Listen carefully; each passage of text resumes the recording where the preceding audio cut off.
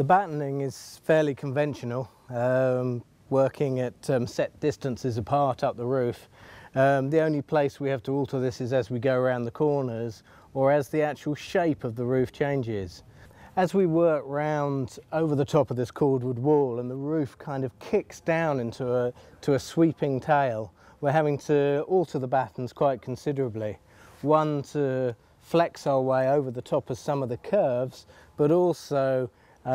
as we drop down, the battens lose their sort of symmetrical rows, and therefore we have to put in a lot of extra battens, cut them in, shape them, and as we're shingling we'll have to work them a bit more, chiseling bits out as we go.